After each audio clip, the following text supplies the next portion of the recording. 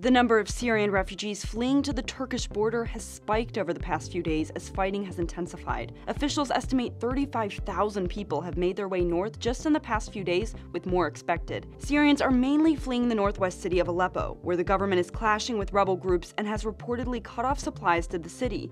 Russian airstrikes in the area are also helping the Syrian regime. That northern border has remained shut since Thursday, but the Turkish government, along with several nonprofits, have set up camps for the refugees on the Syrian side.